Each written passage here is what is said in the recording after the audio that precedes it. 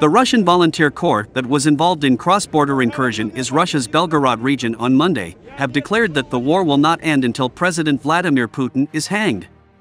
The war will continue until the hanged body of dictator Vladimir Putin adorns the walls of the Kremlin, the corps said in its Telegram channel. The volunteers stressed that they were not fighting with the civilians. Any help to one's fellow citizens who are brave enough to fight against Putin's dictatorship brings the end of the war, the end of death and the end of disgrace, the message reads. The group stated Russian troops must be fought in the territories occupied by Russia. It's mostly territories bordering the war zone, Kursk, Bryansk, Belgorod, that are waiting for liberation. Their unspoken call was heard by the Russian Volunteer Corps, which had the courage to take the first step in the direction of our motherland, the statement reads. Russian Volunteers Corps is a paramilitary unit that represents itself as Russian fighters opposed to the Kremlin.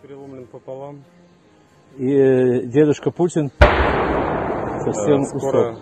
Наверное, превратится в липовый мед. Все отлично.